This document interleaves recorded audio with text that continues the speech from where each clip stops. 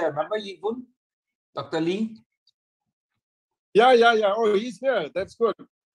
Hi, Lee. Okay. Hi. So good morning, everyone. Good morning. So good morning, everyone. Good evening for a lot of people who are joining from different part of the country. Welcome to the 65th International Weekly Meeting on COVID in association with CMAAO. Today, 3rd of July, we have a very important topic. We are talking about COVID-19 vaccine. To present this topic, we have none other than Dr. Monica Vasudev. I would like to introduce her before she can take over. Dr. Monica Vasudev is an allergist and a clinical immunologist who is a fellow of American Academy of Asthma, Allergy and Immunology and American College of Allergic Asthma and Immunology. She graduated with a bachelor's degree in science biochemistry from McMaster University in Canada. She then pursued her medical degree from Ramaiah College in Bangalore. During that time, she also contributed for assistant editor and writer in Indian Journal of Clinical Practices. She completed her residency in internal medicine, followed by the fellowship in allergy and clinical immunology from the Medical College of Wisconsin, where she continued to be the faculty of 5 years and got promoted. During that time, she got program director of the Infusion Center, who was chosen as a subject matter expert. She's an author for 4 chapters in the book, 12 publications and 37 publications. She's currently an advocate for Euro Health for the past 8 years. Over to you, Dr. Monica, for presenting the topic. Thank you, Saurabh. I was wondering if you could allow me to screen share? Yes, you can.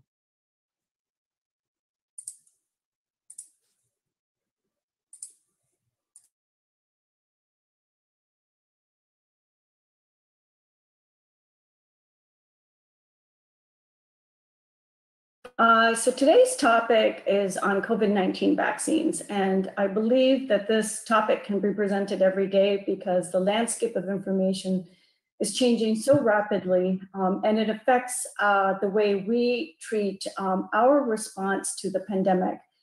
And we're really looking for a path to a post-pandemic world. And some places are there closer and others are not, but we're always facing the threat of losing that post-pandemic time with new variants. So I'd like to see a future with getting away from this, and I see that the vaccines is our ticket to do so.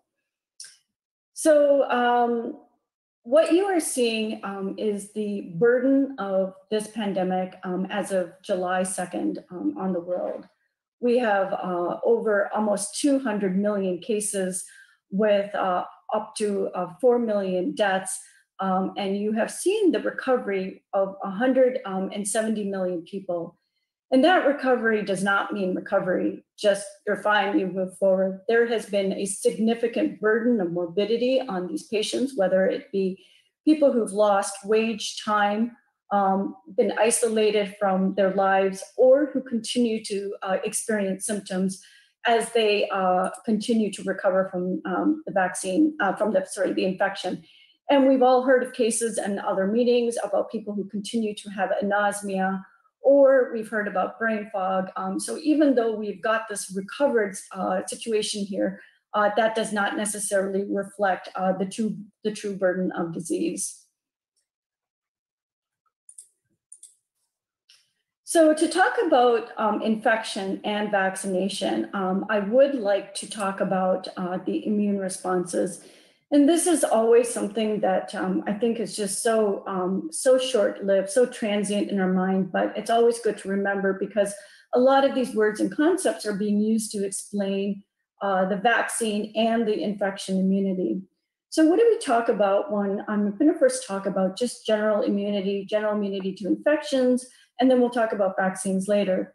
So what is the immune response to viral infections? So our immune system is the body's natural defense to pathogens and to resist infections. There's 2 types of immunity. We have the innate and we have the adaptive immunity. Your innate immunity, and I consider the immunity like the defense of an army. That's your first line. You're quick, your first line. They recognize that there's an enemy and they are attacking. It is an immediate response to any infection. They are the innate immune response cells. They secrete interferons, which are a type of hormone that help kill and destroy the infection, and other chemicals such as cytokines. They interfere with viral replication. And it is this innate response, that first line of defense, that actually activates the adaptive immune response. And I think of the adaptive immune response as the kind of sophisticated, holding back a little bit, waiting to see what the innate system is doing, and then being given the signal that now I need to get pulled in because I need something that's stronger and a little bit more sophisticated to treat this infection. This is the second line of defense. It's a specific response to the infection, and that's what's key here. It is defense against a very specific pathogen. It starts days later, 6 to 8 days later, and it involves two types of white blood cells called the T cells, which is your cellular response, and your B cell, which is your antibody response. And I'll go through this in a little bit more detail. So what is our immune response to viral infections? I love this graphic to give us a timeline as to what we are seeing. So the shaded blue here represents when you're having symptoms. It's not clear. It can start earlier for some, later for other. What you're seeing here is the beginning of the innate response in this short humped light blue line that starts at the beginning. The virus is detectable soon after, and you can see that it replicates quickly and then it dissipates. While it's in that phase, though, we now have the activation first of the cellular response. And then you start seeing the two tiers of the antibodies. At day 8, you're starting to see the early antibody response, which is your IgM antibodies. And then you have your late antibody response, which is your IgG. So what are we seeing with our immune response in terms of this sophisticated second line adaptive immunity? And that is both the humoral immunity, which is on the left here, and then the cell-mediated immunity on the right that represents these two columns. So looking at this schema, we're seeing the microbe, which is the infection, and humoral immunity are your extracellular microbes. The responding lymphocyte is your B lymphocyte, and its effector mechanism is secreting the antibodies. So humoral immunity is defined by B cells producing antibodies that's specific to an extracellular microbe. And these prevent infections and eliminate extracellular microbes. You then have the cell-mediated immunity arm that can also be extracellular microbes, that can be phagocytosed, like within macrophages, or you have the intracellular microbes, such as viruses, and you have the responding lymphocytes, which are your T lymphocytes. Now, in general, T lymphocytes are defined by the cytokines that they produce. You have your helper T cells, you have your cytotoxic T lymphocytes, and what you see with the helper T cells is that you get activation of neutrophils that can then kill the microbes, or you have the direct lysis of the infected cells by cytotoxic T lymphocytes. So a little bit more detail. I promise it's not too much immunology here. The lymphocytes are, you have B lymphocytes, the helper T lymphocytes, the cytotoxic T lymphocytes, and then I wanted to make a word about T regulatory lymphocytes. What you see here on the left is that you have antigen recognition. So you have your microbe, you have your B lymphocyte with its cell surface receptors, it's identifying the microbe. It then causes the proliferation of other immune cells and causing neutralization of the microbe, the phagocytosis, and the complement activation, where these antibodies actually recognize a microbe and then create all of these effector functions. You have the helper T lymphocytes, you have the infected cell with its MHC class restriction, activating this T lymphocyte that then secretes specific cytokines that defines a T lymphocyte that's a helper T lymphocyte. It then does a lot of help, right? It's called the helper T lymphocyte. It's activating macrophages, it's causing inflammation, it's causing proliferation, differentiation of T and B lymphocytes.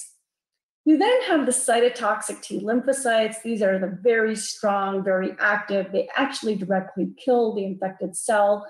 And then you have the last arm, which is your T regulatory lymphocyte, where it's kind of regulating and dampening down the immune system. I kind of see its role in autoimmune diseases, trying to make sure that we're not having uncontrolled, unregulated immune system, and you're just trying to suppress other lymphocytes. So in the SARS-CoV-2 infection, both virus-specific, you have both the B cell humoral immunity and you have the T cell immunity, which have been implicated in recovered COVID patients. And that's really important to know because I think everybody is measuring the immunity to either infection or vaccination by just one specific arm of the immune system, and that's the B lymphocyte. So we can't forget that there are other parts of the immune system that are being activated. So what is it that's part of the virus that we're targeting in terms of natural immunity or through vaccination?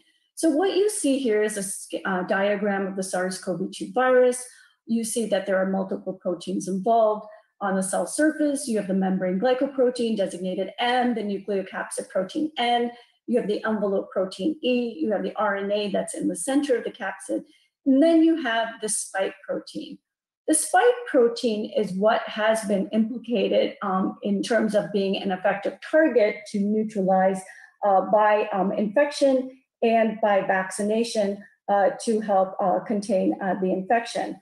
And what we see is that if there are antibodies that are developed against the non-spike protein, that they may not be as effective in neutralizing the virus. So when we're measuring antibodies, are we measuring antibodies to the spike protein? Are we measuring antibodies to other parts? So again, another layer of complexity of understanding immune responses. So this is the spike protein. This is a trimeric protein, which comprises of an S1 subunit that binds to the host cell, an S2 subunit that's responsible for membrane fusion, and then the S1 subunit is one that contains this N-terminal domain and the receptor binding domain. And you're going to hear this or see this in your review of articles related to immunity, especially vaccine immunity. You might be seeing RBD. And this represents the spike right here, the spike of the spike.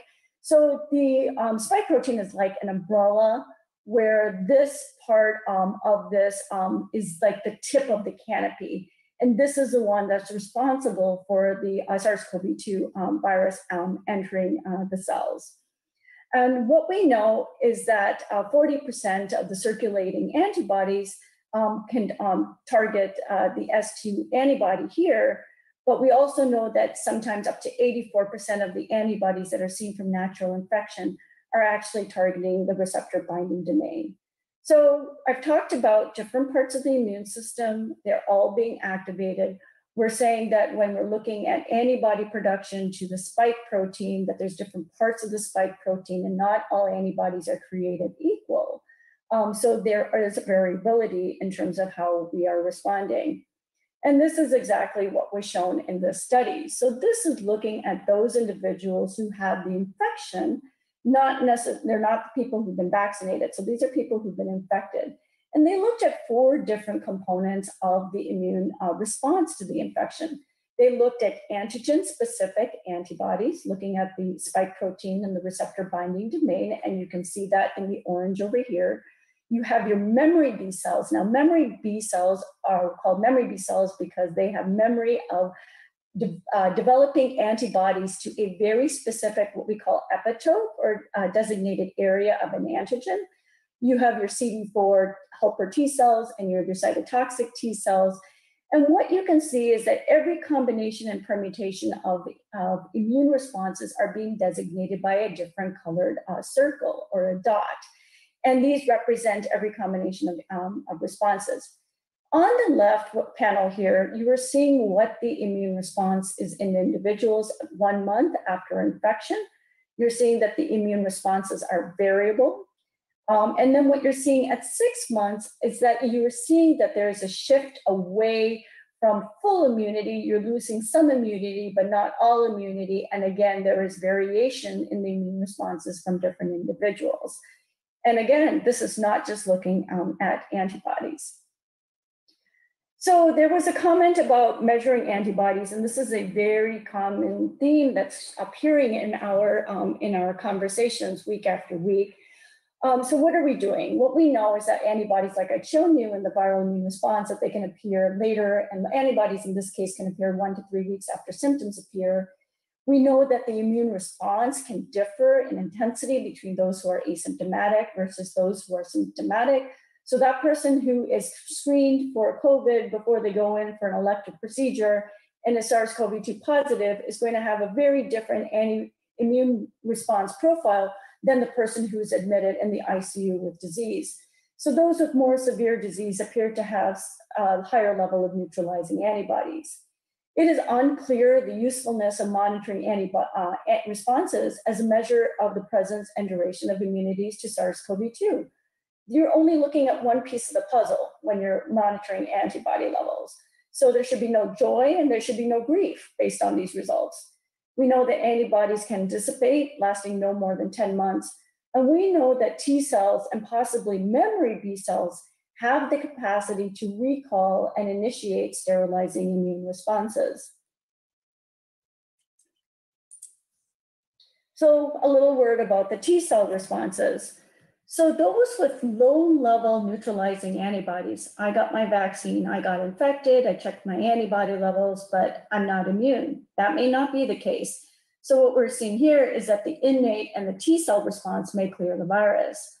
So people who were exposed to the SARS-CoV-2 virus may develop specific T cell responses without detectable antibodies, and that mild SARS-CoV-2 infections or asymptomatic can generate memory T cell responses that can prevent recurrent infections.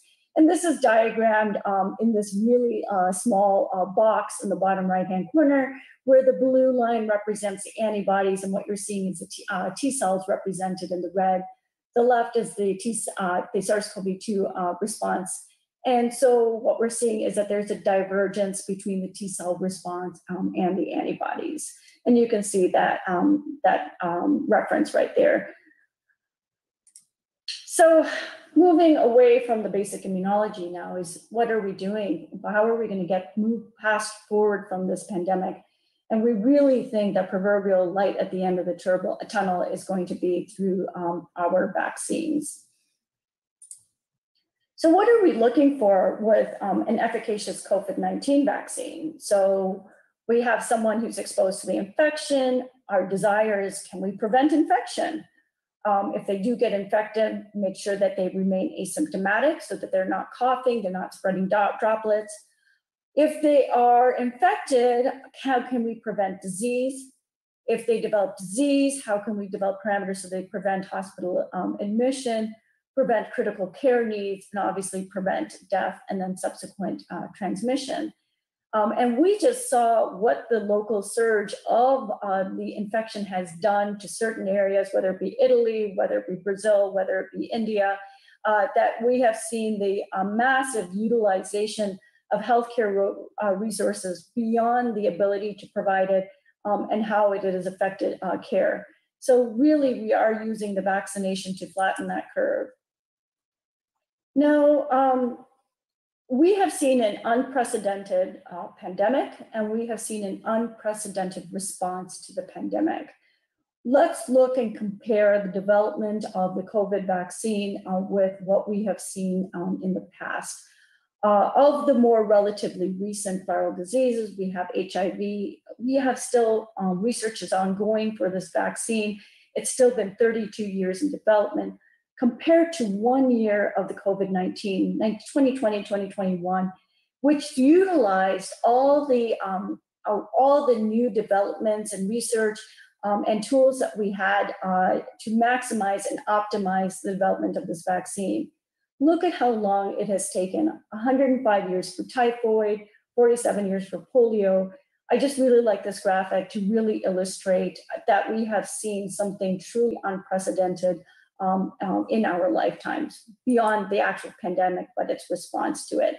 And then I thought it would be nice to just share this kind of timeline of things that have been seen, at least on the American side, in terms of our vaccines of the Moderna and the New England Journal. And you are just seeing just months in between events that led to the illness being documented, the virus being sequenced, and then we get extra emergency use authorization for the utilization, and then the actual administration of healthcare professionals, all within the same year. So our vaccine design and clinical trials began immediately after the COVID pandemic began. We benefited from the rapid sequencing of the SARS-CoV-2 genome, and we did realize that the spike protein was a key target for the immune system relatively early in this pandemic. And what I'm showing you here is the key release of the actual genome, and this was released on the 10th of January in 2020. And what you're seeing here is that the Shanghai Public Health Clinical Center and School of Public Health, in collaboration with the Central Hospital of Wuhan, the Huazhong University of Science and Technology, the Wuhan Center for Disease Control and Prevention, the National Institute of Communicable Disease Control and Prevention, the Chinese Center for Disease Control, and the University of Sydney, Australia, releasing the coronavirus genome from a case of the respiratory disease. That is incredible collaboration, and that is an incredible timeline. I thought this was a really cool thing to share in terms of where we are in this pandemic. And I know that talking about each individual vaccine, the science that goes behind it, it's its own separate presentation, but I thought this was a nice graphic to kind of summarize the different types of vaccines that we have, the manufacturers of these vaccines as a summary. So the two biggest players that we have are the mRNA vaccines, which introduce the mRNA vaccine into the body. It's recognized, it produces the spike protein to trigger an immune response. You have Pfizer, Moderna, and then you have your viral vector vaccines, which is your AstraZeneca, your Johnson & Johnson, and they insert the gene for a viral protein into another harmless virus, and then it causes the immune response. I'd like to also draw your attention to the subunit vaccine, which is Novavax, because there's been some news that has been released this week or recently regarding the excellent outcomes from this vaccine. So this is definitely one that is on our radar, and that's a Novavax. So going back to the spike protein, what I'm showing you here is that there are two forms, going into a little bit more detail about the spike protein. You have what's known as the pre-fusion spike protein, which is this triangular purple cell surface protein, versus the post-fusion spike, which is more of this columnar form. And we know that both forms of the spike protein can be found on the surface, and it can be found in that form even without binding to the ACE2 receptor on the host. And it's really interesting that they found that there was a proline substitution in the spike protein that stabilized it in its pre-fusion spike form, which would then allowed the development of these vaccines. And I'm not showing you that diagram today, but I wanted to share that piece of the history of the development of the vaccine. This is just a quick diagram to show you that you have the mRNA. It's in a lipid nanoparticle containing a particle. It is then taken up by the host cell. The mRNA is released. It utilizes the host ribosome, produces a spike protein that's then released, and then elicits the immune response. Versus the viral vector vaccines and the adenovirus, or the non-replicating viral vectors, are the ones that are currently used for the COVID vaccine, where the coronavirus spike protein is introduced, and it is then injected. It's taken up by your antigen presenting cells. MHC class restriction ends up causing cell-mediated immunity. So going on to the next topic, and now this is looking at, well, how effective are these vaccines? And there is an incredible amount of data that has been released and looking at the efficacy of these vaccines in certain populations. I'm just showing you a few. They're not by all means representative of all the data that's out there. So this is a data set from Israel. And what they did, this paper was published on April 15th, and it looked at individuals who were vaccinated between December 20th and February 1st. And what you can see is an incredible equal number of 596,618 subjects in both the unvaccinated arm and in the vaccinated arm. And then they're looking at the efficacy in terms of documented SARS-CoV-2 infection, symptomatic COVID-19, COVID-19 hospitalization, severe COVID-19, or death with respect to time after vaccination. And they looked at 7 days after the second dose, and then they looked at a 2 time period, which was days 14 to 20, and then again, days 21 to 27, representing is there immunity like after the first dose and right before the second dose. And what I think is extremely impressive is that they found that the estimated vaccine efficacy during the follow-up period, starting 7 days after the second dose, was 92% for documented infection and was 94% for symptomatic COVID-19, 87% for hospitalization, and 92% for severe COVID-19. This is incredible. When we look at the seasonal influenza vaccine and when we look at it in our winter season, when we have a vaccine efficacy of 50%, we're happy. The Sputnik vaccine is another viral vector vaccine, and this was a news report that was released. I couldn't find the primary data for this. And with this report, it said that there were 3.8 million Russians who were vaccinated with both components of the Sputnik 5 vaccine. This was done through a mass vaccination program. These were people who were vaccinated from the 5th of December to the 31st of March, and that they saw that the infection rate starting from the 35th day, from the first day of the infection, was only 0.027%. And the incidence among the unvaccinated population was 1.1% during that comparable period. Why this is important is that Sputnik is approved for use in 60 countries with a total population of 3 billion people. It ranks second among coronavirus vaccines globally in terms of the number of approvals issued by government regulators. And this was released by the Gamaleya National Research Center of Epidemiology and Microbiology in Moscow. So now let's look at the efficacy in terms of extremes of age. So there was a UK study that looked at the Pfizer-BioNTech and the Oxford AstraZeneca vaccines in those who were 70 and older. And what they found here, as you can see in the graphic summary of their publication or their visual abstract, that it was 80% effective in preventing COVID-19 related hospitalizations. So I think this is why there was such a push to vaccinate those that were in elderly care early in the pandemic. And this was the basis for the immunization of the Pfizer vaccine in ages 12 to 15 that just opened up last month. And so this was the study that was published May 27th in the New England Journal of Medicine, and it looked at the safety, immunogenicity, and efficacy of the Pfizer vaccine in adolescents, and they showed great protection, and we are now immunizing our adolescents. So what is the state of immunization status in the world? And this is data as of July 1st.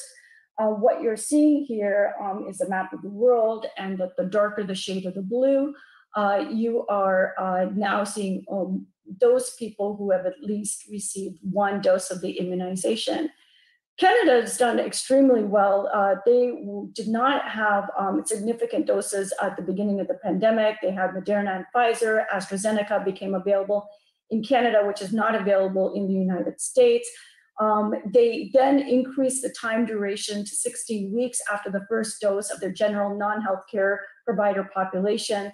And then all of a sudden, they received an influx of doses in the last month, where those who were given vaccination times of 16 weeks after their first dose were now able to get it within 4 to 6 weeks of their first dose. And this is what you're seeing now.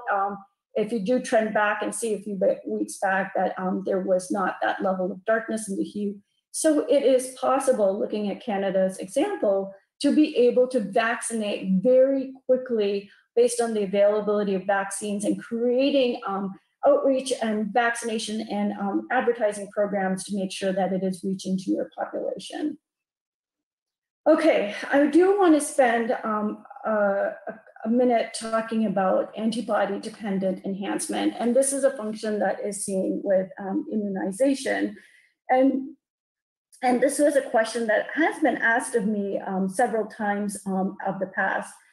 And what this is that when you have antibodies that both bind to the viral particles, but also to the Fc portion or the gamma receptors that are expressed on immune cells. So it's like, you know, your antibodies binding the virus, then this antibody has kind of a docket that it can land on top of a cell. And then the virus is then internalized. And then it produces antibodies, and those antibodies are not neutralizing antibodies, and then they actually cause more damage. This is called, there's something known as the Trojan horse pathway. This occurs when you have non-neutralizing antibodies that are generated by past vaccination to shut down the pathogen on re-exposure. And what they do is that they lead to a wider dissemination of the illness, and it causes more harm than good. What we do know about this antibody-dependent enhancement is that we have not seen this with the vaccinations. We have not seen this with infections. We have seen this classically with dengue. And we also know that if you have high levels of neutralizing antibodies that help bring down this interaction right here, you are going to be able to prevent this from happening. So I do not think that this is a current issue related to this current vaccine. It is an immune phenomenon that we have seen. Okay, so I'd like to now talk about the biggest issue that we have. And the biggest issue, the need of the hour, is that we now have a variant that is quicker to infect, causes more severe disease, and has the ability to shut down that dream of a post-pandemic world. I just feel that this is something that is telling us that we need to really step up all our efforts in terms of educating others about the vaccine, the safety about the vaccine, ensuring the vaccines are going where they need to go, and to make sure that we're doing it fast enough, because I feel like this is why we're short of time, and that is because of this Delta variant. So this right here is showing the results of 25 subjects, and it was a study that was posted on May 10th. And these are people who received both shots of Moderna and Pfizer vaccine, and who were able to produce enough antibodies to be able to neutralize the Delta variant. So this was from May 10th. And then what you can see here, this is a study that was released on May 28th, and this was from the preprint manuscript that's online, where both the Pfizer and the AstraZeneca COVID-19 vaccine showed efficacy against symptomatic disease from the Delta variant. So they found that there were 2 doses of the Pfizer was 88% effective towards Delta, and they also found that there was 93 effective against the Alpha British variant. And after 1 dose, that there was 33% efficacy against the Delta and 50% against the Alpha. Efficacy against the Alpha. So this is the vaccines of Pfizer and AstraZeneca, and they're showing that there is some effectiveness against the Delta variant. Okay, and this is just that same study again, showing you a little bit more. Oh no, this was the June 23rd study showing also that there are antibodies from vaccination that help prevent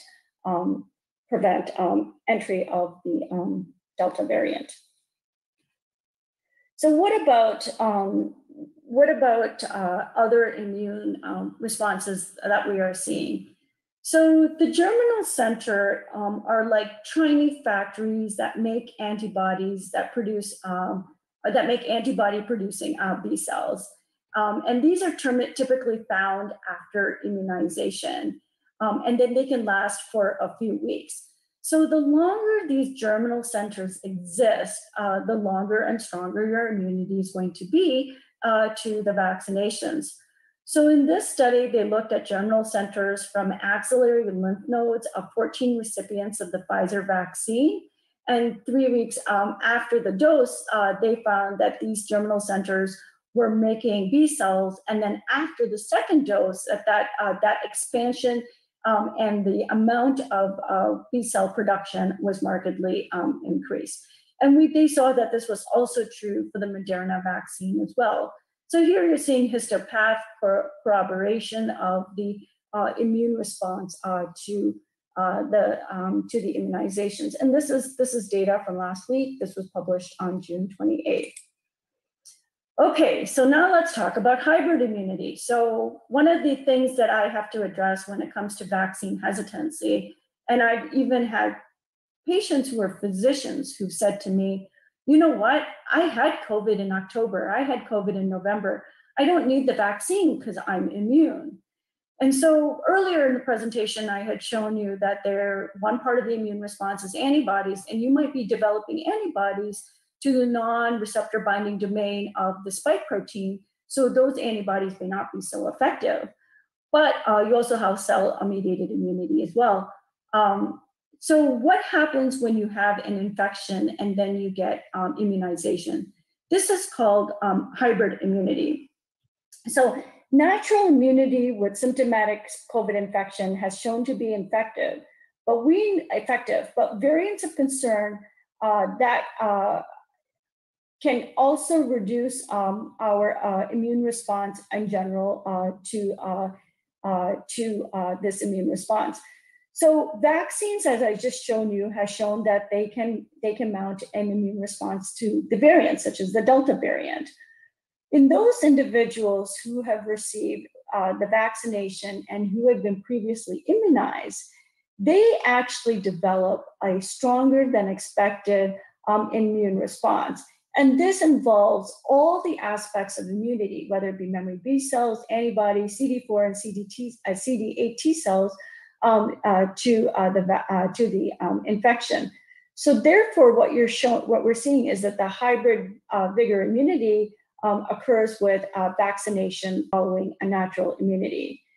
Neutralizing antibodies against the beta strain of vaccination of individuals who were infected with non-beta were 100 times more than infection alone compared to 25 times more than vaccination alone.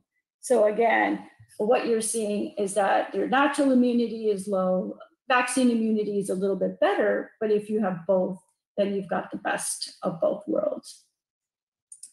And then this is where that diagram is coming from. This is coming from a publication that you can see here. And what you're seeing is that there's an increase in variant neutralizing antibodies after vaccination, after previously infected SARS-CoV-2 infected persons, reflecting a recall of diverse and high quality memory B cells that are generated after the original infection. So I just showed you about the germinal centers with the B cells and that they're long lasting. And now I'm showing you that hybrid immunity is also fantastic. So to all of those patients who have, or individuals who've had infection, this is really good for them to receive the immunization as well. So this is another topic that has been in the news, and that's about mixing and matching vaccines. That's been given a specific term. It's called heterologous prime and boost. And it's this trial is called the COMCOV. That's the one out of UK. And what they did was they tried to assess the immune responses in patients who've been given heterologous prime boost vaccine schedules using the AstraZeneca vaccine or the Pfizer vaccine. And what they found was that it led to a higher reactogenicity, but it also had some more common side effects such as fever. And then This was the report that they posted on June 25th. This was the preprint in the Lancet. They had the AstraZeneca, 4 weeks later they had the Pfizer, and they had increased antibodies to the spike proteins, and that it was higher than those who had received 2 doses of the AstraZeneca.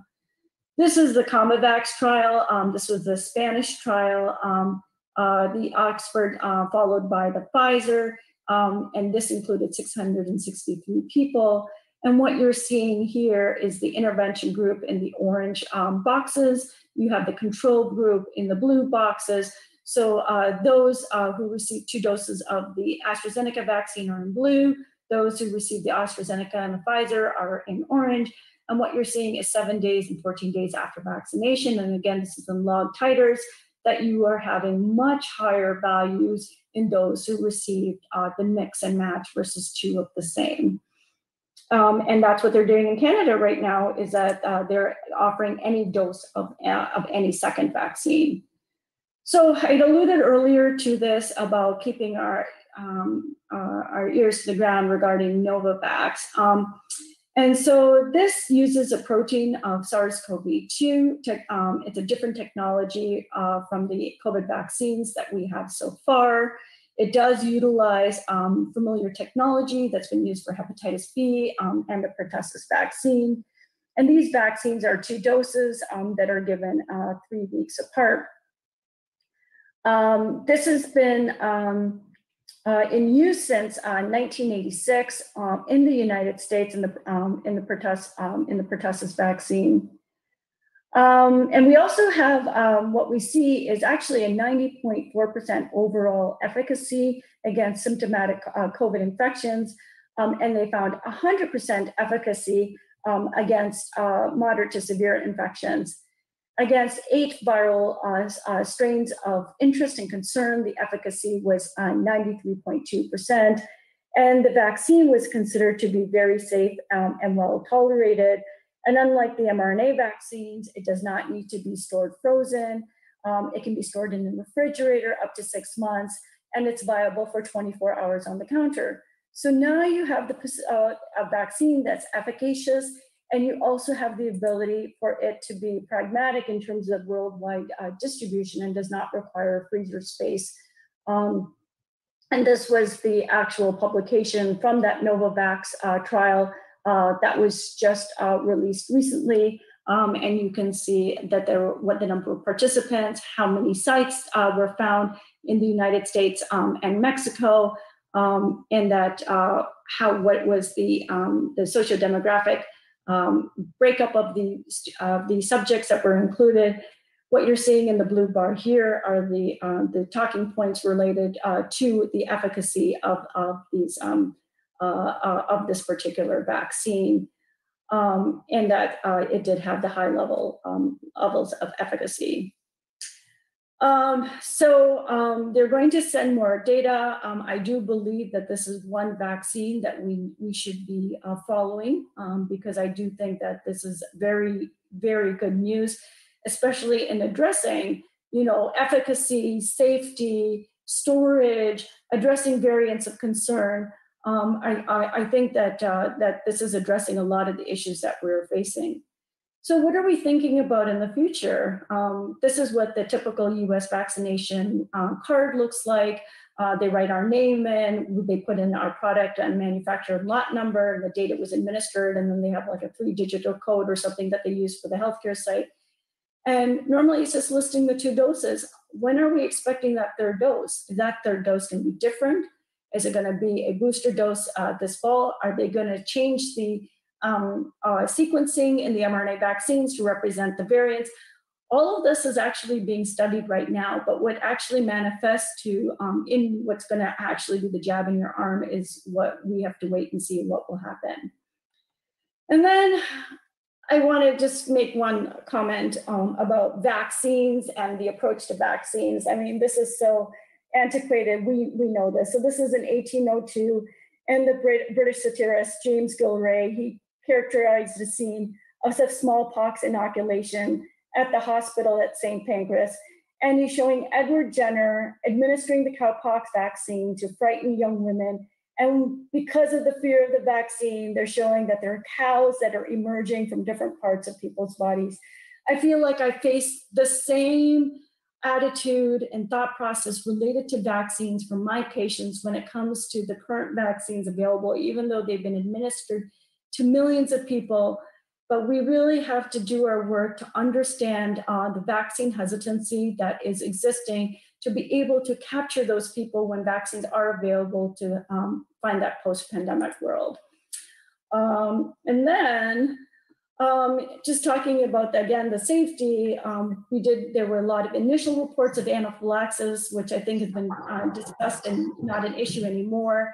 That's related to the polysorbate 80 or the polyethylene glycol, ubiquitous components that is really not panning out in terms of understanding why some people are developing anaphylaxis or anaphylaxis-like presentations. The issue of the cerebral venous sinus thrombosis associated with thrombocytopenia with the vector-based vaccines, and then the myocarditis that we're seeing with the young adolescent boys with the Pfizer vaccine. But again, the numbers related to the safety are with regards to these vaccines. When I discuss it with my patients, I ask them if they've smoked or if they've been on oral contraceptives, and then I don't discuss it any further. We all got the jab, or we all should encourage others. So we set by example. So I know that's a lot of my colleagues have expressed concerns related to vaccination. So it's all about information. And then I'd like to dedicate my continued learning to Dr. KK Agarwal, who was a true hero, who healed and who continues to heal today, because everything I said today was motivated by him. Thank you. Thank you, Dr. Monica, and a wonderful presentation. And yes, a dream which was started by Dr. KK Agarwal, bringing a platform for learning for everyone. The legacy has been continued, and today he should be very happy to see 45 international participants on one row. Thanks to Mr. Chong for helping me out for bringing all those people. I sent one form to everyone. Basically, whoever wants the transcript of this presentation and the videos and the links can sign up the form, and we will send you an email in a couple of days. And so thank you, Dr. Monica. And quickly, I would like, so there are a lot of people today, so I would not be able to acknowledge everyone, but quickly, I would like to acknowledge all the medical associations which are present over here, starting with Mr. Chong from Singapore Medical Association, Mr. Ravi from Malaysian Medical Association, Professor Ashraf from Pakistan Medical Association, Mr. Elvin from Hong Kong Medical Association, Mr. Pillai from World Medical Council, Dr. Salma from Pakistan Medical Association, Dr. Angelica from South African Medical Association, from Dr. Jamal Chaudhry from Bangladesh Medical Association, Dr. Akhtar Hussain from South Africa Medical Association, Dr. Mukti from Nepal Medical Association, Dr. Subramaniam from Malaysian Medical Association again, Dr. Sajjad from Pakistan Medical Association, Dr. Deborah from Brazil, Dr. Marie from Japan, and then we have Dr. Shashank Joshi, Dr. Russell from UNESCO, Dr. Monica, the presenter, Dr. Nidhi from US, Dr. Sanchita from IGCP Group, Dr. Minakshi from ArtCare Foundation, and myself, Saurabh Agarwal. So we have still about 15-20 minutes we can cover up. Dr. Chong, would you like to take it forward? Thank you, Saurabh. And thank you, Monica, for that wonderful presentation. Really a good summary. Before I throw the questions open to the floor, I have a couple of questions myself. We have a test now in Singapore called the C+ technology. We can look at neutralizing antibodies to the receptor binding domain of the spike protein. What are your thoughts on using C+ for, let's say, for myself and for my patients to assess if I, am adequately covered by my vaccines? So that's a great question. So this is a huge issue, right? We are vaccinated, we are sick. Are we protected? Are we going to continue to live in fear, or are we going to say that we've had some level of protection? Now, developing antibodies and being able to detect neutralizing antibodies to the receptor binding domain is very difficult. But if it is present, I do feel that you are looking at the physiologically important component that can help with immunity. But do I think that that's the whole picture? No. So if I have a patient with common variable immune deficiency and they don't make antibodies, they're on immunoglobulin replacement therapy that doesn't contain any of the antibody levels, I'm going to tell my patient to get vaccinated, and I'm going to think that their memory, T cells or other immune aspects are going to be generated. But that doesn't mean that their immunity assessment is any. We're just thinking that there's going to be immunity. I don't know what the correlation of antibodies to that RBD level is going to prevent against infection. There are reports out there under the research guidance, but you have to validate the tests that you have, right? And then you have to validate when was a test done with respect to when immunization occurred and whether or not they had a natural infection too. So I think it's partly good, but do I think that it's going to give you any more information? Vaccination plus social distancing guidelines, depending on the community spread level, it's more important than getting a blood test. Thank you, Monica. There's also one more question I'd like to ask before I throw it open to the floor. And that is, I've had 2 Pfizer vaccines and a lot of people here have 2 AstraZenecas and so on. So everybody's now looking at, or 2 Sinovacs, So everybody's now looking at the booster shot being something different. For example, Pfizer and then do a AstraZeneca, or a Sinovac, do a Pfizer later on.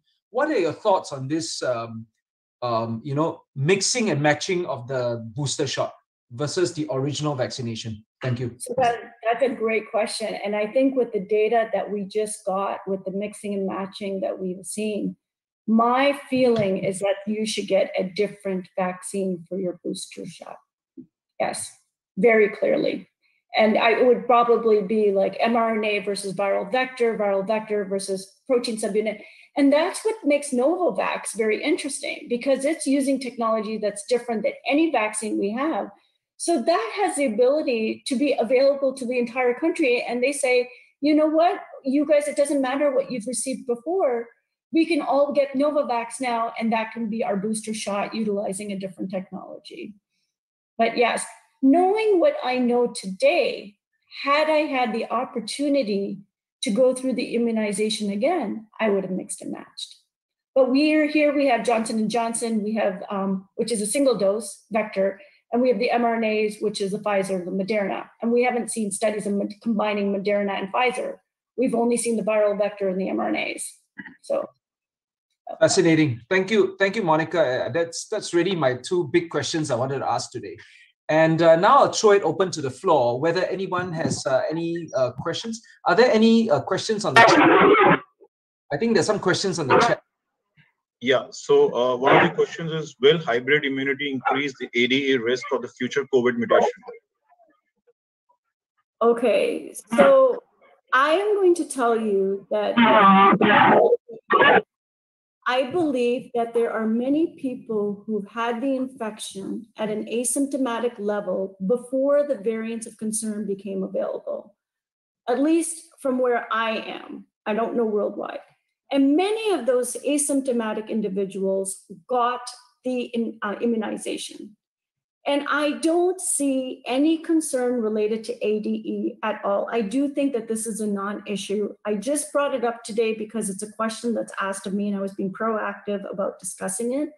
But I do believe that there are many people who are hybrid immune because they're not aware, or maybe they're aware that they had prior infection, and we are not seeing that. So I am not worried about it at all. Thank you, Monica. Are there any more questions on the chat? Dr. Chong, yes. Can I have? Yes. Dr. Sajat, yes? Yes. Okay, thank you very much, Dr. Chan. I think it was a very good presentation, Dr. Monica, and very informative for me, I can say. So I have 2-3 questions. And thank you very much, Chong. You have asked one of my questions, which was the mixing of the vaccine. So I have also had the Sinovac. In Pakistan, we have mostly the Sinovac and the Sinopharm. I have a Sinopharm. So I just would like to know whether I can have the mixed vaccine, to which vaccine, either Pfizer, Moderna, or which will be the most effective for the people who have the Sinopharm or Sinovac, number one.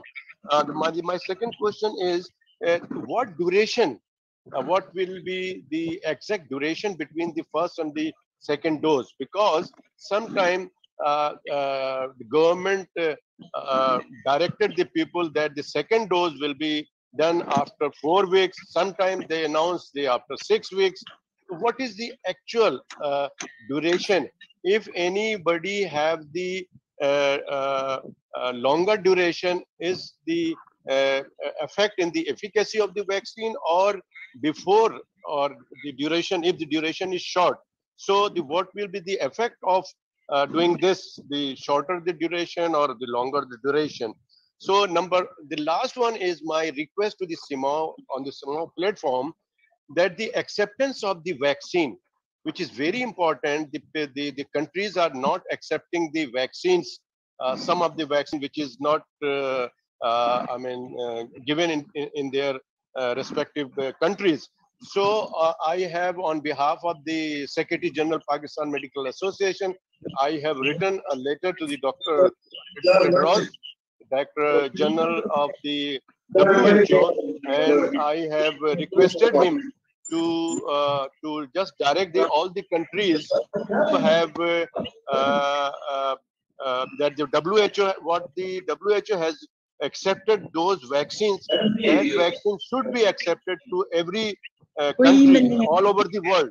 So my request to CMAAO platform, that the CMAAO, on CMAAO platform, should request the WHO to accept all those vaccine who accepted by the WHO. So that vaccine should be accepted to all over the world. Thank you very much. Monica? Sure. Okay. So the two questions that were directed to me were, you received the Sinopharm or the Sinovac, and what the next vaccine should be. And the second question was regarding time interval between doses. So the Sinovac and the Sinopharm vaccines are the inactivated vaccines, and they represent the same family of vaccines. So that means that any other vaccine that's available will work by a different mechanism.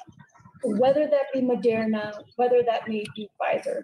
It just so happens that there's a lot of trials and a lot of data related to Moderna and Pfizer. That's why we talk about it a lot. There's a lot of data about AstraZeneca, and AstraZeneca is kind of the model for the viral vector.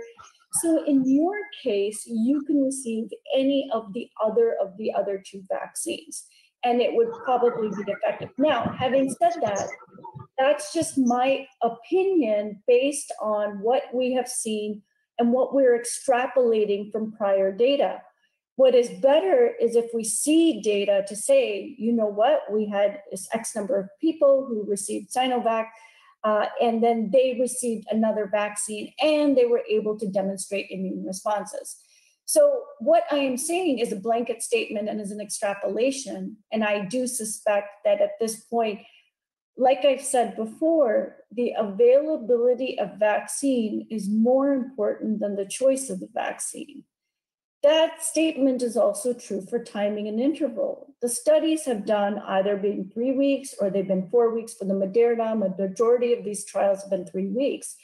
But they have also shown in early data from Israel that if they increase the time duration, that they would stretch out the 2 doses. That's why in Canada, they were very readily stretching out the dose to 16 weeks so that more people could get the first dose, and so that they could make it available.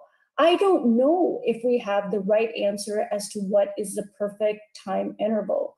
I would say that it's always best to follow the science and to say that if a study was done, and that's why in the United States, Fauci consistently said, we are not changing the time interval because the studies were done with that time interval.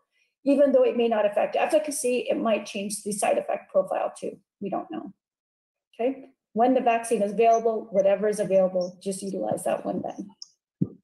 Okay, Monica, can I have, it's happening, the shortage of duration is happening also in the Canada. My son is there in Toronto. He had a first dose of Pfizer vaccine, and he was advised to come after 4 months for the second dose. But suddenly he received, and he just got message that he can have the vaccine, the second dose, even after 4 weeks. So what is this? This is suddenly they just shortage the duration. Yes, because they ended up getting a shipment. So the reason that they increased the interval was because they weren't sure that the shipment was coming. There was a manufacturing delay, I believe, and that's why they didn't. And when the vaccination was then procured, they then made it available to everybody. And that's why when I showed the world map, you could see that Canada was dark blue. And once it's available, just get it. It doesn't matter. If it's 4 weeks, 6 weeks, 2 months, when it becomes available, they can get it. Dr. Joshi, I saw your hand was put up. I will answer. Thank you very much. Yes, Thank Dr. you. Joshi. Can I ask a question, please? Can we let Dr. Joshi ask the question first? I'll come to you, Charlie. Yeah. Monica, great talk, and I think you made two very valid points. One is the mix and match, and second is the availability of vaccines. Any personal preference on the platform of sequencing?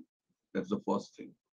Because if you have two Pfizers, like in India, most of us have got two Covishields as healthcare professionals. And now we have Covaxin, which is available. So, and also the second question is, does data on variant of concern actually determine the choice of boosters? Because some vaccines have better data on variants of concern, like a Pfizer, Moderna, or a Covaxin, compared to the other vaccines. And the third, thing is that some data on vaccines is done at the peak of the pandemic. Some data of the vaccines is published when the pandemic was at very low in that country. So when you're interpreting data on efficacy, you have to see whether, and none of these disclose that this was done when there was no peak and this was done when there was peak. So how do you look at all this, Monica? Thanks once again for a fantastic talk. Oh, thank you so much for your feedback. And I also wanted to pause and to say thank you to all of you who've come today to listen to this talk. I know that we're all extremely busy and we're all have Zoom fatigue.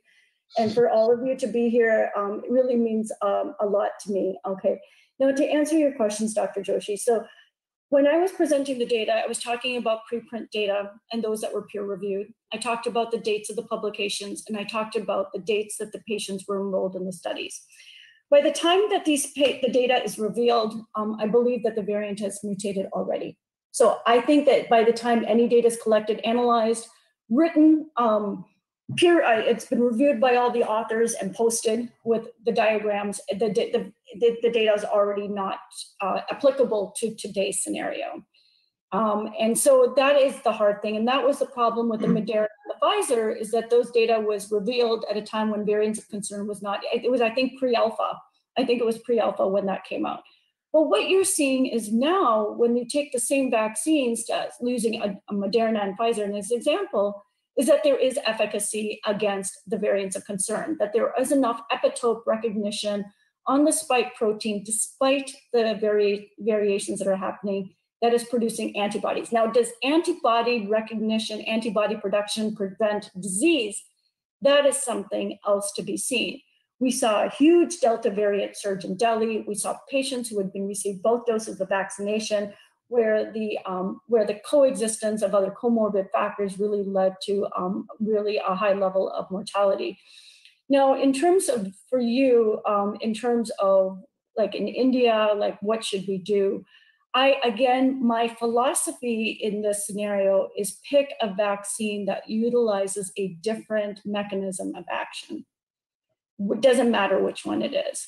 My feeling is that this is going to become endemic and we are going to require immunizations frequently, and looking at the different immune profile that we will build with time based on different vaccines, like how we received the annual flu vaccine here. that we will then develop a very wide repertoire of memory B cells and T cell effector responses to the vaccine. And I really think it's going to be an issue of lottery of what is available and did we get the right vaccine for the right virus. Maybe in Mumbai, one vaccine is better, in Delhi's another vaccine is going to be better, and we have no idea of knowing that. I think India taught us a lot in the last couple of months. And unfortunately, there were very hard lessons to learn. But I do believe that the fact that we have more vaccines coming out, and again, looking at Novavax, I was very impressed with Novavax's data. If it is so easy to distribute, if it's easy to make, if it's easy to store, and if it's easy to administer, I do believe that's one of the vaccines that will be out there as the next dose. Monica, thank you very much. Dr. Salma, I'll let Dr. Elvin ask the question first. He's been waiting for a while, then I'll come to you. Dr. Chong, I too would like to ask, please. Okay, let's Elvin ask the question first. Elvin? Yeah, thank you, Chairman. And thank you, Monica, for such an excellent presentation. We benefit so much from your talk. And I'd just like to ask first about the neutralizing antibody. And well, in Hong Kong, one is Pfizer, and the antibody that were checked in the vaccinee group have been 10 times of that of the Sinovac vaccinees, you know. So our scientists would say that, well, don't worry, although there's a lower level of antibodies, then we still have the lymphocyte, the T cells, B cells, CD4 cells, etc. So it's still effective. So first question is, Monica, so how can we measure these aspects of immunity of our vaccinees? How can we know that the lymphocyte system is really working effectively with enough strength to defend? Or it's just a subjective hope that, oh, it should be there? Then how can we really guarantee? And so the second question is, so in Hong Kong, we have been ongoing studies to have the mixed vaccination. Usually it's the first dose is a Sinovac with the less efficacy. So the second dose would be from Pfizer or BioNTech. So it's in fact a pull up, is a pull up. So we would expect a better efficacy with such a hybrid. Well, what about others? Say, if the first one is Pfizer, BioNTech, I have completed mine 2 doses and the level was very high of the neutralizing antibody. But for the third booster dose in the future might be necessary, then in fact, we don't have another choice, only Sinovac. So in fact, my suspicion is that if I have the third dose of a different mechanism, and that is Sinovac, which has a much lower efficacy, should I do that at all? Or should I have the third dose still with the BioNTech? Or if Hong Kong doesn't import any Novavax, so I don't have that choice, or Sputnik, all right? Just now, the Russian vaccine presented by you is so good, but we didn't have that.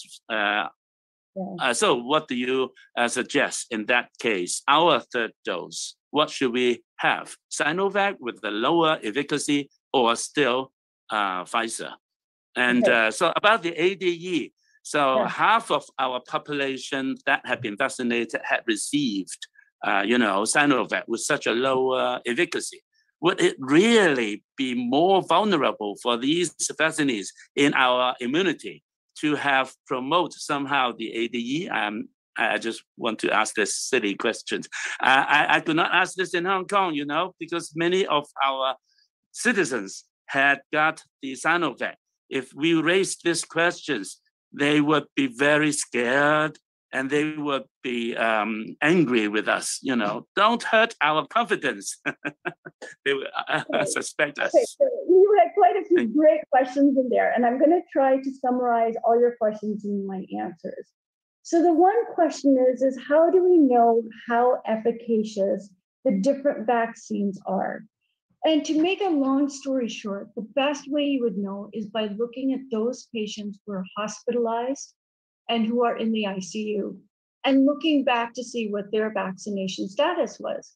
Were they vaccinated? Were they not vaccinated? Which vaccine did they get? If your ICU is all full of the Sinovac, you have your answer, right? What's more effective than the other? It doesn't matter what the antibody levels are. It doesn't matter anything. You're looking at ultimately, what are we looking for the antibodies for? Is we're looking to prevent disease, hospitalizations, ICU care, and death, right?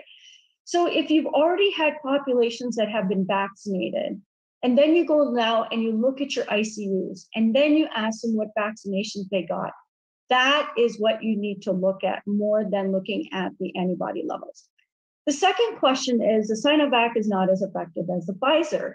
And you've gotten 2 doses of the Pfizer, and should you get the Sinovac as a third, even if it's not as efficacious? Now, efficacy was defined by how effective it was 6 months ago, 3 months ago, right? It's not necessarily based on the virus that is circulating now.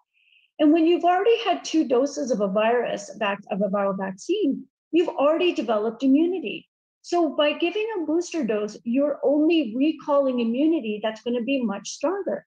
So you basically, any vaccine would be good as long as it works different. So now the question is, would a third great vaccine versus a third vaccine of a different mechanism be efficacious? I think that it would be great. And you have a study right there, right? You can now generate your own study because you can look at populations that receive Pfizer, which is your healthcare professionals, the Sinovac, which is probably your community, and then you're looking at the third dose that they get of a different vaccine to see if the vaccine responses are by illness, by neutralizing antibodies, and you can publish the reports and let us know the answer to that question. Thank you, Monica. Dr. Thank Salma, you. you have a question for us? Selma. Dr. Salma, you have a question for us? I think you need to unmute. I'm so sorry. Thank you, Dr. Chang and Monica. It was a lovely, lovely talk. My question to you is that I know a few people who've had 2 doses of Sinopharm, but their antibody level is zilch. What they were asking me is, should they get a third shot, and should it be from another company? Another like Astro or Pfizer or whatever, which is available in Pakistan. My second question is that as time passes, most of the viruses become less virulent, less pathogenic. That is the law of nature. But over here we see that it is becoming, with mutation, it is becoming more bad. What is the reason? The third question, it is a request to all of you, please do tell the WHO, whichever vaccine is accepted, all the countries should open their borders for that, because it doesn't make sense. I've been vaccinated by Sinopharm. And if my antibody level is good, why should I get a third vaccine? Why should I deprive somebody else from a vaccine and get it for myself because I want to travel to the US or UK or Germany or anything? Please do work on that. Thank you. Thank you, Dr. Salma. Monica? Yes, great question. So 2 doses of a vaccine and no antibodies, and we're seeing that there are cellular responses that are present. Should I get the next third dose? So the answer is yes, but I'm going to say to wait. I am going to say wait and let's see what the new booster doses are going to be. I know that there are trials right now looking at new doses. I don't want that you get a third dose of something and then you're afraid to get the 4th dose because that got approved in October for the next series of the upgraded boosters. So I would prefer that if you've gotten 2 doses of the vaccine, you've got the benefit of the vaccine that you've had right now, and then wait till the fall when the new vaccine round is going to go, and it's going to be from a different mechanism. That would be my recommendation based on what I'm seeing. But I do think that it's up to a lot of different factors. Maybe if the questions are coming from people who have access to the vaccines, they really feel that they're high risk. They really want antibodies, but I really discourage the measuring of antibodies to assess immune responses because it is really just one small part of the picture. And I think that's really hard to know because everybody wants to have a test, have some sort of reassurance. We know people who have had antibodies and have passed and people who've not had antibodies who've been fine. So I hope that answered your questions. Nice to Thank you. Thank you, Monica. Thank you, Dr. Sama. Thank you, Monica. How about Ravi? Ravi, you have a question for us? Yes, Dr. Monica. Anyway, thank you for a wonderful presentation. I know it's very late for you back in the US, but my question is, okay, now we are still not aware when a booster dose is supposed to be taken, or like, the flu virus where we have been advised once a year. What is the recommendation at the moment for this? So I didn't present it, but there was data that came out that they said that the concomitant administration of the flu vaccine and the COVID vaccine is safe. I do believe that there will be something that will come out this fall, and I do believe that it'll be, I just don't have enough. I mean, I was just looking at the mix and match data that was coming out and the Novavax data that came out this week. So I feel like I said, like every day we could be doing a presentation on vaccines because there's new data that's coming out and there's so much information to review. You really don't know what is representative in terms of how it'll change the way you approach vaccines. But I do think that if you got your 2 doses, sit tight, let's wait to see. There's going to be more data coming out. I'm waiting for more peer-reviewed publications. A lot of this is preprint data or non-peer-reviewed data that's been that I quoted today. Thank you, Monica. There was a Dr. Chandra that asked the question. I had a wave. Sarah? Dr. Chong, I have a question. Yeah. Yes. Hi, Dr. Chong. Yes. Yeah, thank you, Dr. Monica. Thank you. Actually, just to be precise, in Bangladesh there was a study in the slum areas. Actually, the people. So they have conducted a search there and. They have just measured the antibodies, and they got it. This more than 70% of the slum dwellers actually they have antibodies already, but they do not have the disease. It's almost asymptomatic. So can we just? They have not done the neutralizing antibody test. So can we just suggest that they can defer their vaccination when there is a scarcity of vaccines? Number one. Number two, we have just seen in Israel that myocarditis have developed in young people, and the Pfizer actually didn't acknowledge that, and they said that it needs more research on that. What is the latest about the myocarditis development? This two. Thank you. The myocarditis regarding the Pfizer vaccine. Yes. Yeah. So that was kind of found at 16, I think it was like 16 to 20, 16 to 21, 16 to 18 age group, mostly in boys. They found the myocarditis to be very mild. It was treated with like NSAID use, and I haven't heard much more beyond that related to the myocarditis. I personally have not seen any patient with that side effect, nor have I heard of any of my colleagues who've experienced that side effect, but we are looking out for it as well. And we are counseling patients about this. But so far, I have not seen that. Regarding the first scenario that you were talking about, whether or not they should get the vaccine, can you explain that scenario again to me? Why did they want? Yes, please. Can you? From what I understand, Monica, from what Dr. Chaudhry said was that the slum dwellers had had antibodies to COVID, but they denied ever having. They were obviously asymptomatic infections, and I think he was asking whether they can be sort of like placed later on for the vaccine, vaccine queue because of necessity. Thanks. Yeah. So when it comes to vaccine distribution, there was a lot of information at the beginning of the pandemic related to those who had prior infections or demonstrable antibodies to say that they should not be on the top of the list. I don't think that the top of the list, bottom of the list in this scenario is dependent on the presence of antibodies because this person is likely to be high risk for reinfection based on where they live, right? So we are not assuming that all the antibodies that this person has is going to be necessarily protective, because again, we don't always necessarily know if antibody levels is equivalent to prevention of disease. It might be in most cases, but we don't know how well that this is correlated. If the patient is at low risk for infection, you don't have community spread, he's in a safe area, fine, wait on vaccination, and you need to redistribute. You definitely have your first tier immunizations, which is your healthcare workers, your first responders.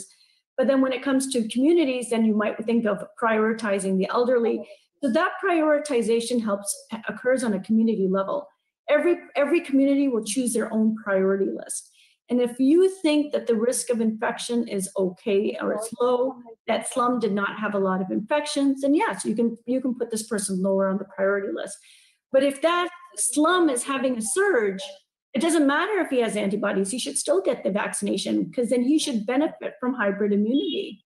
And that's what I was showing, is that these patients can develop the benefit even more than anybody else. So then they should definitely get vaccinated.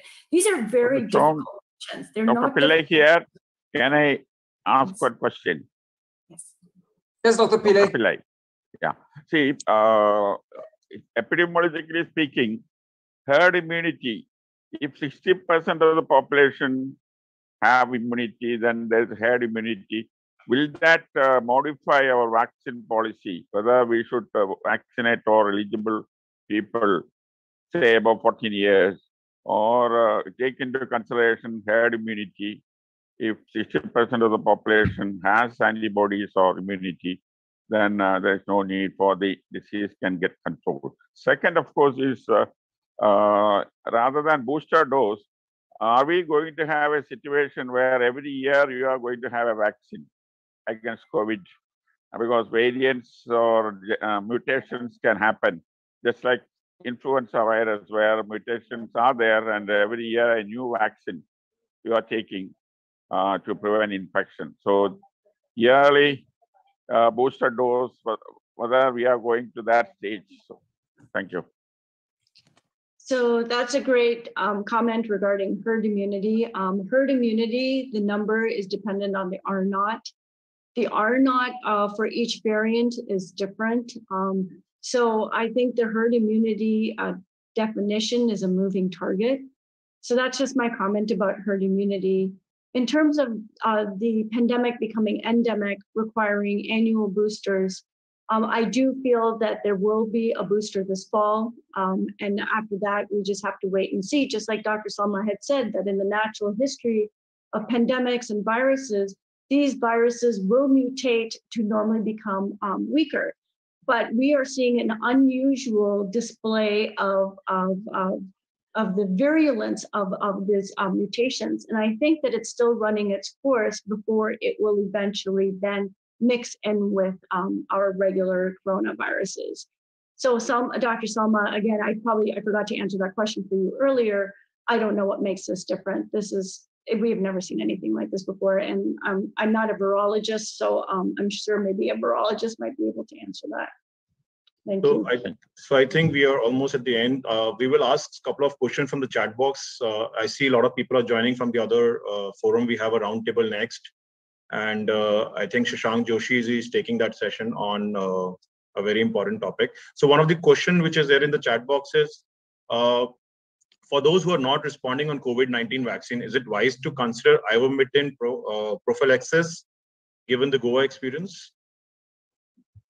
I am going to say that, again, the vaccine responsiveness is difficult to assess with the tools that we have.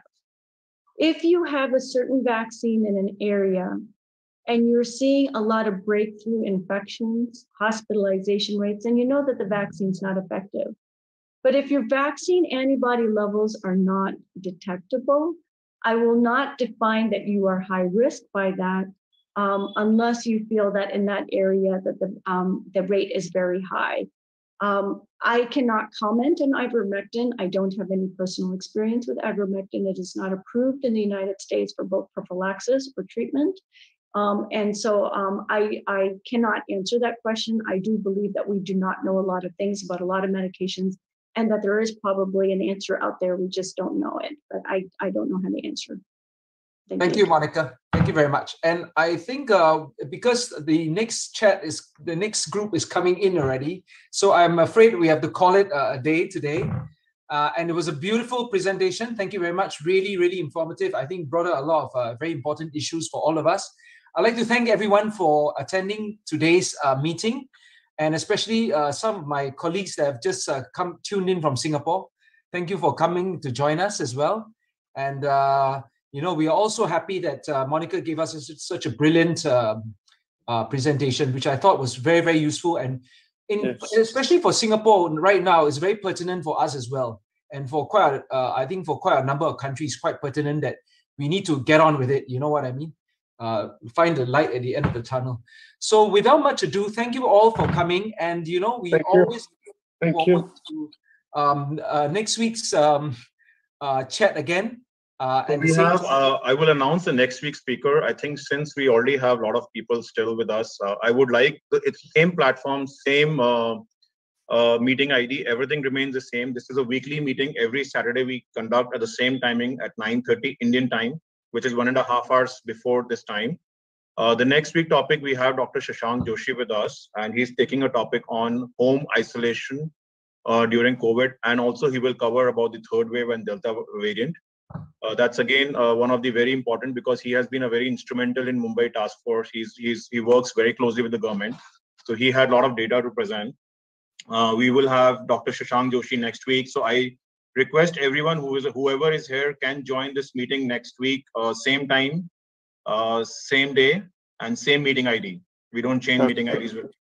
So now we will end this meeting. Thank you, Dr. Chong, for helping me out, for bringing participants. Thank you, Dr. Monica, for coming up with an excellent topic. I believe one day we will only have to have a question answers round, because the questions doesn't stop. And thank you very much. People can stay back.